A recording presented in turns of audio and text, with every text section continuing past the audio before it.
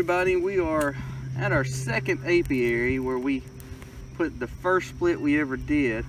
It's just another farm, family farm that we have bees on, and I'm just lighting the smoker. We're going to check our bees. The first split we ever did, we have grown it. It's in 2 deeps.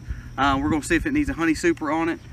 From there, we're going to check another little nuke that we got off a split, and then another new hive that we split also. It's doing a lot better, so it's already in a deep versus a nuke. So we're going to check all those today, and we're going to bring y'all along for it.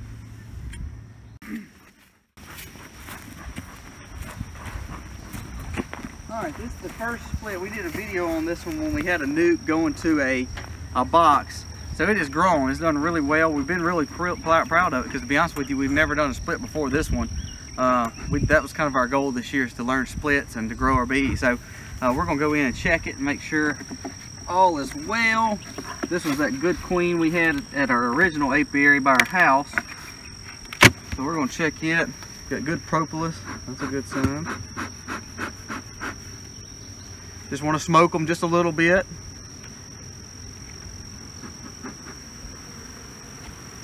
Hang my smoker right there. Check. We do not have a queen excluder because we're in 2 deep, so these are her 2 boxes. So we just want to make sure our queen is not on this top, which I've never had a queen on top, but you always check because you never know. The one time you don't check, she'll be on there.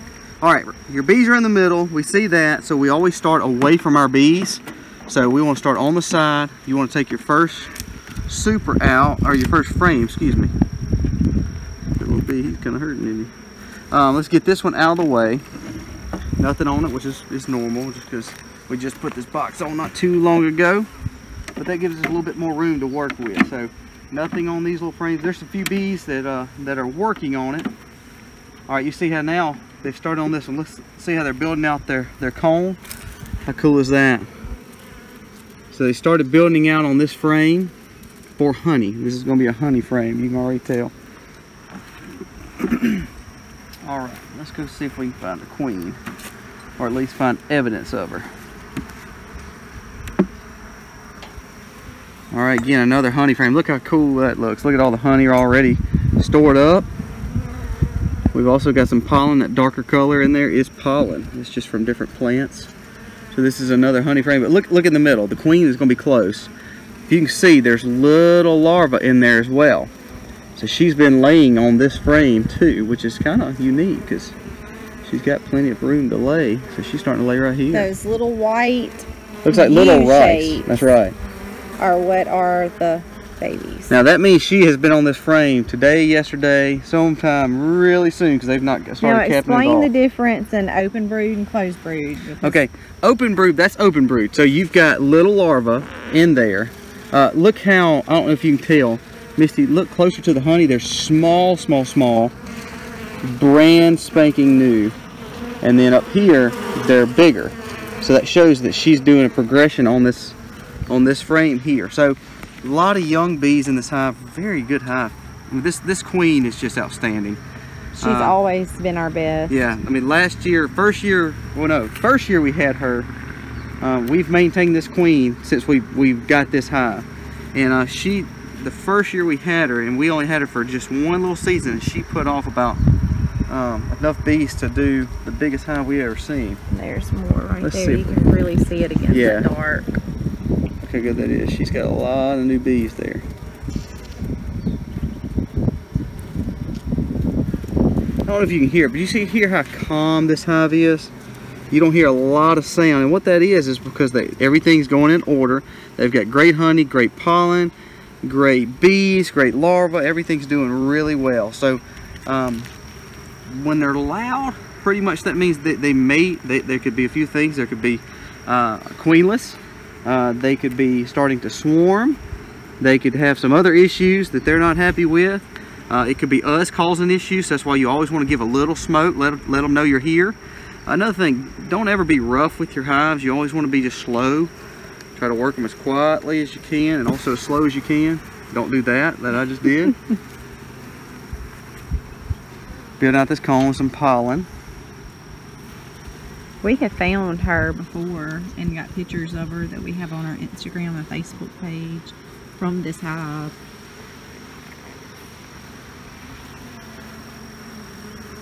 Some other honey. They're building out for honey. No brood on there. I was going to try to show you some closed brood. We've got closed brood on other videos, but we were going to show you one in this hive too.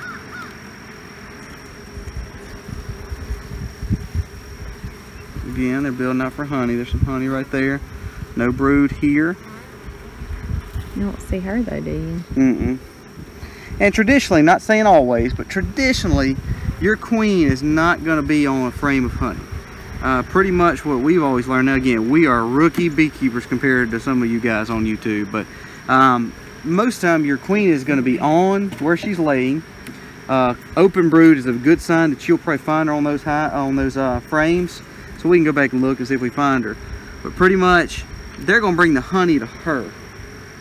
Your worker bees are going to pretty much be on your honey frames. I don't see her. I was trying to find her. Just great bees on this one. Great bees. She might be on bottom. Yeah, she could be on bottom. We are in the second one, and there's, if you look down in there, Misty, if you look in there, look how many bees are down in there. Look how small those bees are.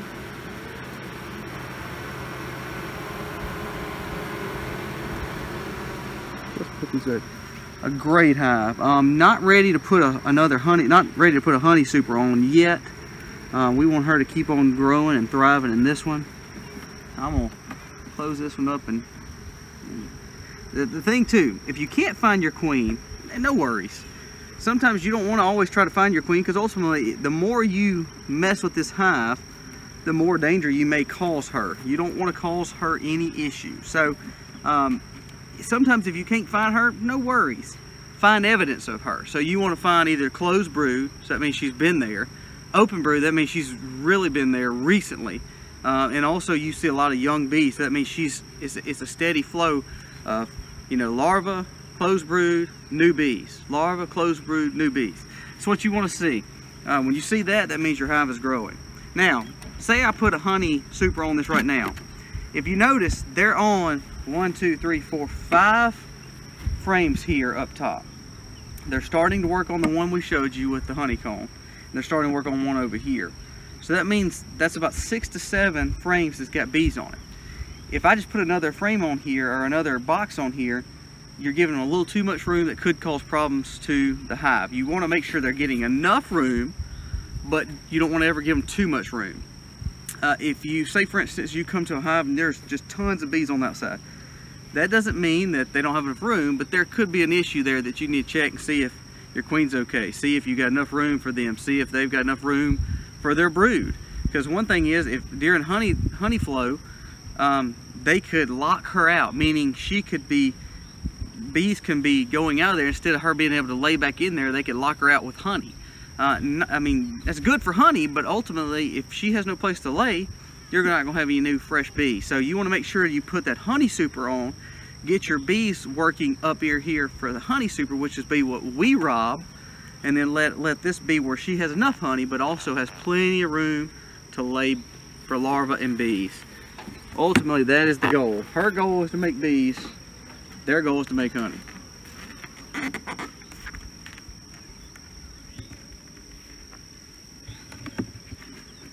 Alright, pleased with that one. So let's move on to the next. Not the get our smoker going again.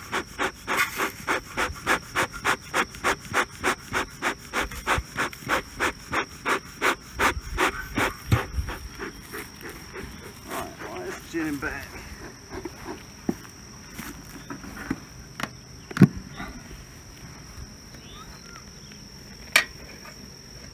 They're doing good. All right, let me get a little more smoke and we'll start on this one too. So.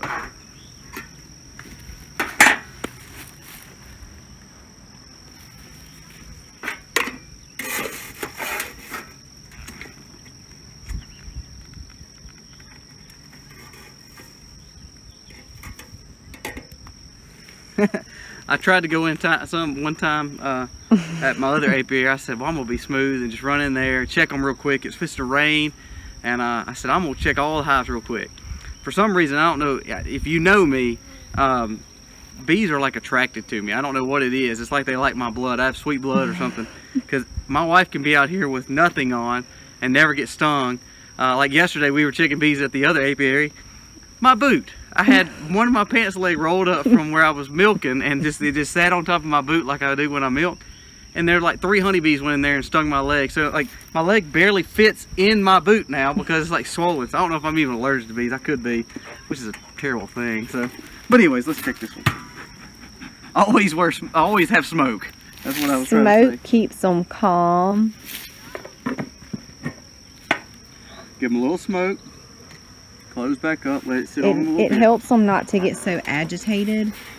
And when you're messing with their house, they can get pretty agitated. But don't over smoke them either. You can do that. You just want to give just a little puff of smoke.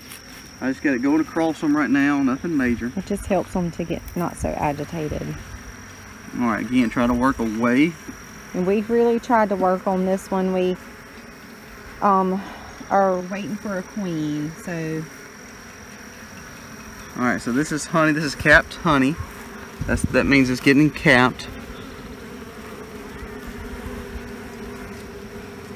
All right, we'll lay this one down for a second. There is some young bees in here, so let's see what we got. Maybe.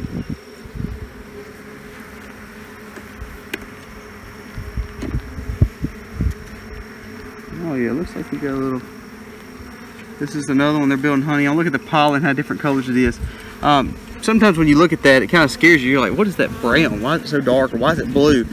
Depending on what they're feeding off of, your pollen may be orange, your pollen may be yellow, your pollen may be blue, it may be purple.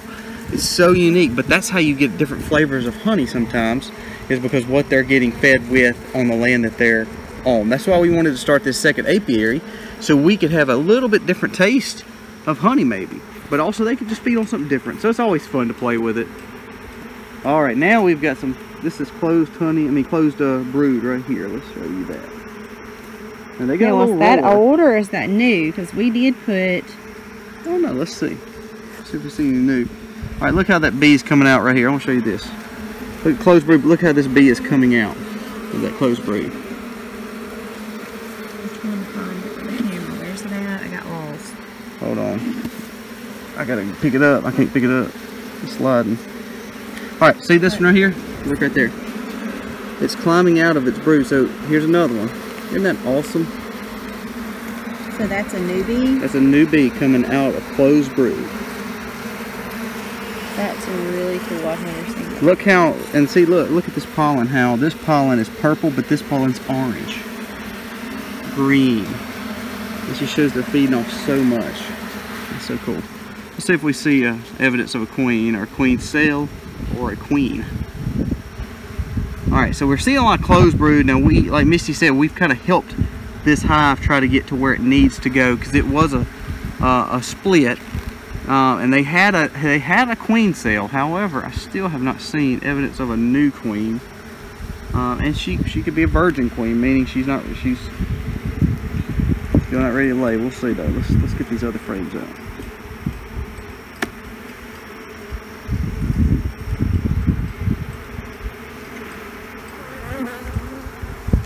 Oh, that's honey locked right there. So that, let's see if this is a queen cell.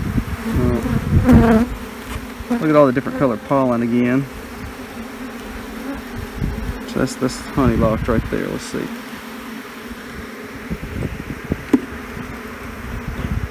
Smoke. They're really loud though, so yeah. Sometimes, like you were saying earlier, sometimes that's the indicator that there's not a queen. They're really roaring.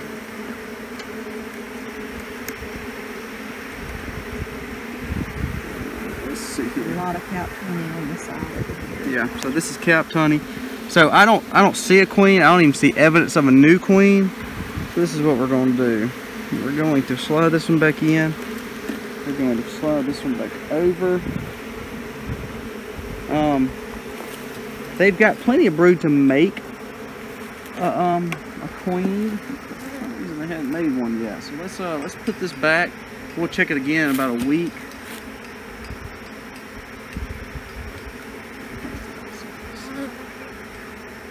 We checked this, what, about a week and a half or so ago, maybe 2 weeks. I came up here and checked it. And there was a queen cell, wasn't there? Not in this one. It was in that one over there. Okay, so this one has not had a queen cell, but at the same time, it either has a virgin queen that's flying and hadn't mated yet, maybe, or either they just hadn't made a queen.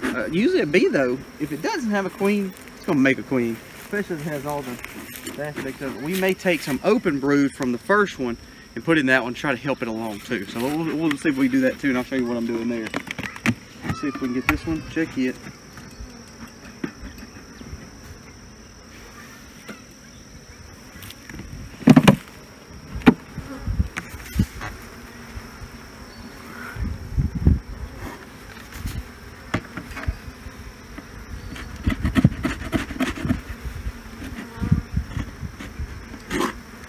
You gotta watch some of this. It's pretty and all, it's neat, but if you don't watch it, it can stick to your frames and pull them up, and if say you got a queen on there and all of a sudden it smashes her, that's what you don't want.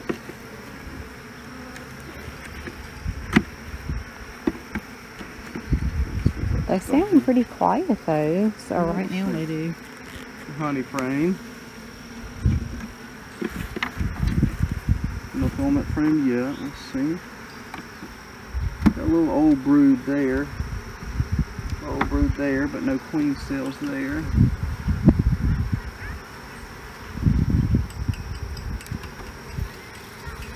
There's new cells. Okay, so look, I'm gonna try to look for the queen, but look at the new cells. You see the new cells in there?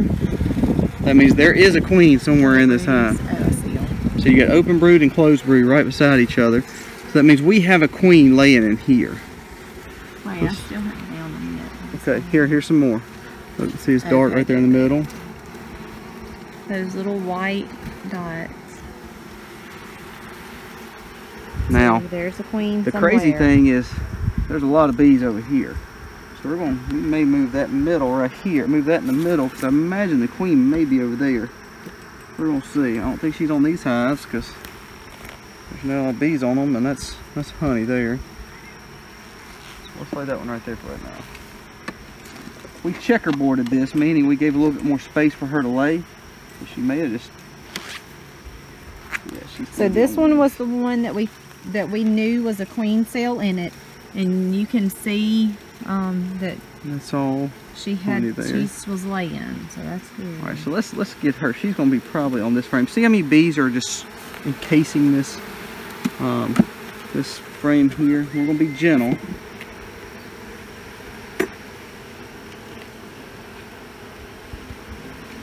All right, let's see here. Yeah, there's all kind of new larvae, new and closed brood, open brood, tons of it. So we're gonna move this to the middle because I want her there. Now normally, let me go back and say this. You see all this wax comb at the bottom? You don't want that. Normally you'd tear this off. Now let me tell you why I have that there. I'm gonna try to look for the queen as I'm talking. The one we split out of was a medium box deep. So instead of doing a true deep box, the beekeeper that we were splitting off of uses mediums all the way down and up. He's a natural beekeeper, so he doesn't use queen excluder. So I use only deeps at the bottom for the queen. Now, so because this is a deep box, they have more room to build on this medium frame.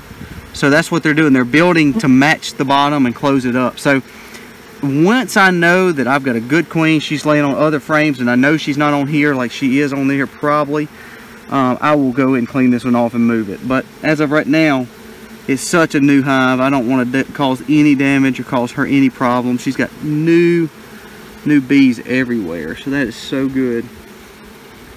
That is so good. I see a bunch of drones. I see some drones, but I can't find her. I haven't found her either. She's probably in this comb. See, look how they make little caverns. That's why you don't like this, because they make little caverns, and I bet you money the queen is probably in there hiding and keeping warm, and they're probably all there. If you notice there's tons of bees on this bottom. She's probably in there, and it's not cool out, but it's also the sun's not out. Misty, let's see. I'm gonna slide this over.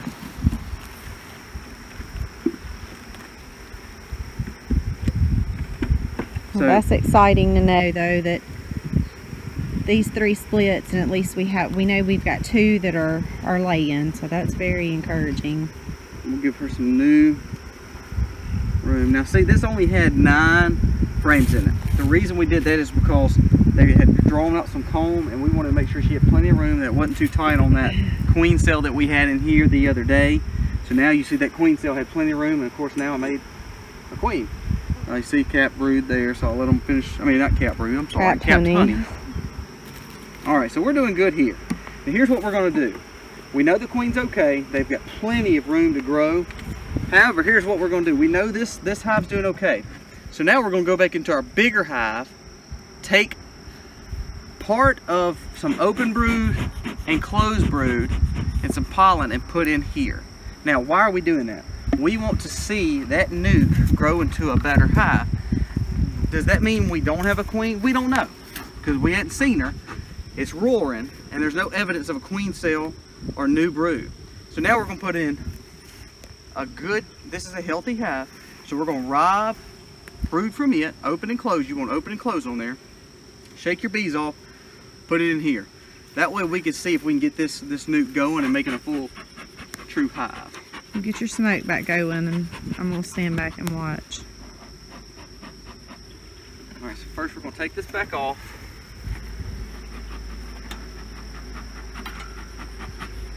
What I'm going to do is find out what we need to come out here with. Alright, so that's just all honey. So what we're going to do is probably shake bees off. Alright, so now we're going to just kind of hold this right there. There'll be a few bees going back and forth. We'll slide this over. You want to get to the middle. You want to put it in the middle. They've got plenty of older brood in here, and I'm not saying this, they've not made a queen, but there's no new brood, so we're going to put another frame of brood in here from a good hive, because I know she's doing good, and that way we can see if we can build this hive back up. Just give them a little smoke. Yeah, and we've taken this one from a nuke to 2 boxes in what, less than a month? Oh yeah, definitely.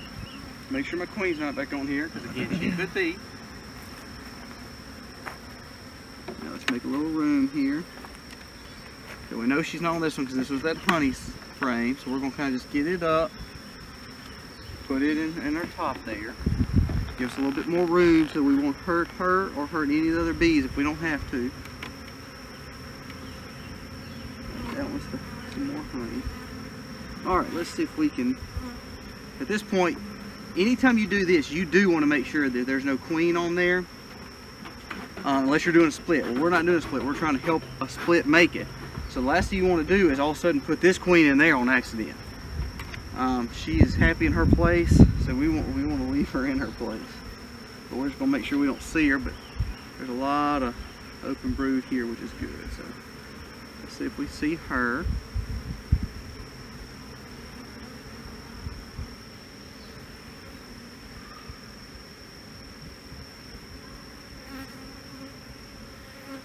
Okay, she is not on this frame. This is our black queen too. She's really dark, so she's pretty noticeable. Most of our other queens are almost golden. You can really tell them too, but this one's really dark.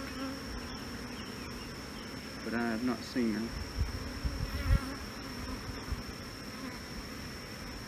Okay, so we're going. Let's just make sure there's.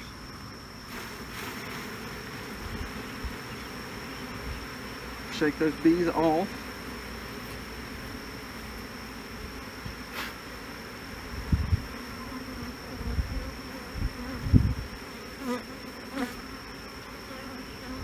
All right. We're going to slip this in here.